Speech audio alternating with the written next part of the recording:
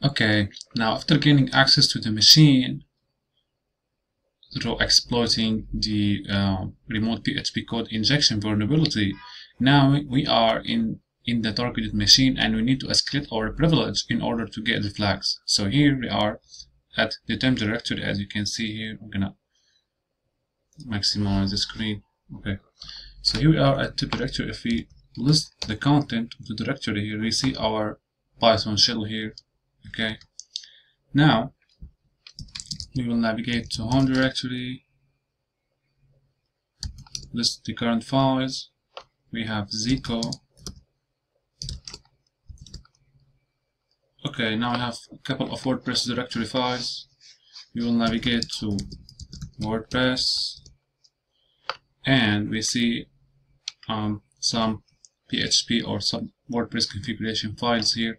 Now the files that are in concern or that will benefit us is the WP config to PHP, because mainly it contains the credential for the SQL database. So I'm going to list the content of WP configuration file. Sorry. Okay.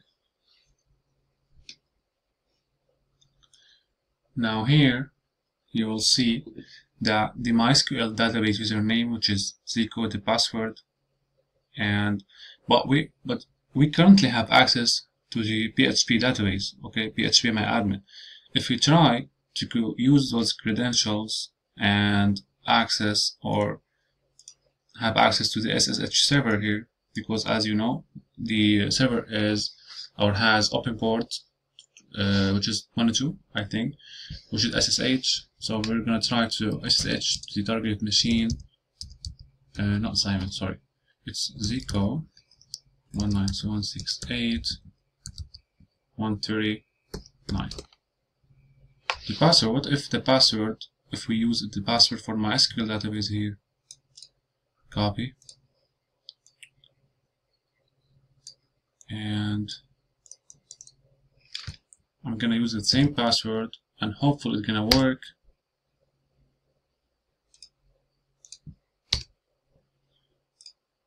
Again.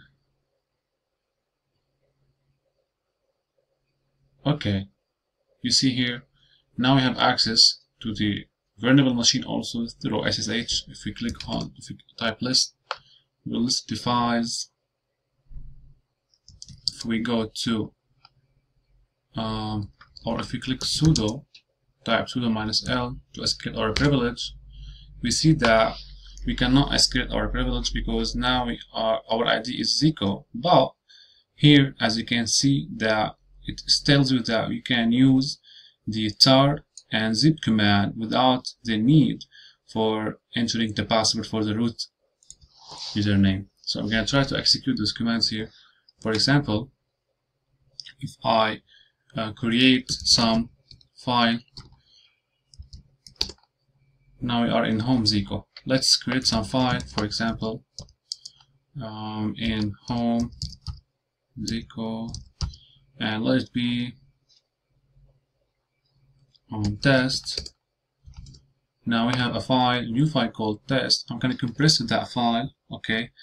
And because we as a normal users can issue or run the commands zip and tar commands without the need for root access, we're going to use and harness this in order to create a zip file and then unzip that file and issue some sort of command that will escalate our privilege. This is how it works. Now here I'm gonna sudo root -u root and zip home Zico test to be home Zico test with zip. Then I'm gonna unzip this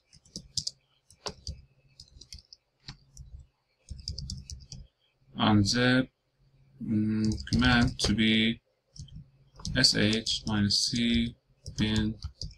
That should escalate our privilege to root.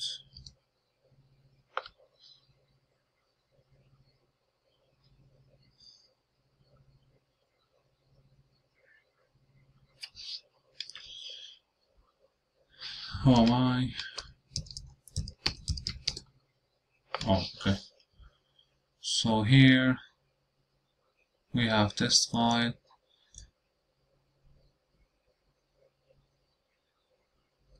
Zip warning, name not matched.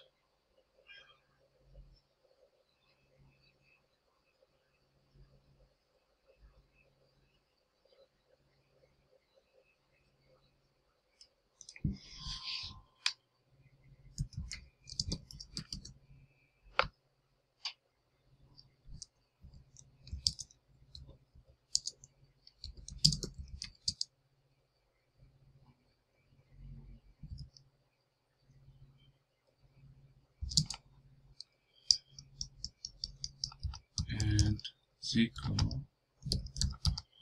desktop zip Zico test minus C unzip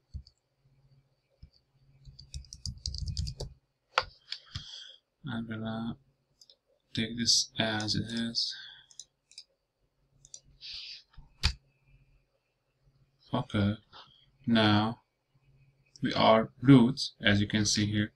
Now what we have done is we have taken advantage of the fact that we can issue commands, tar and zip commands, and use them in our advantage in order to let the zip file here issue a command which is sh-cpim bash in order to have root access. Now we have escalated our privilege.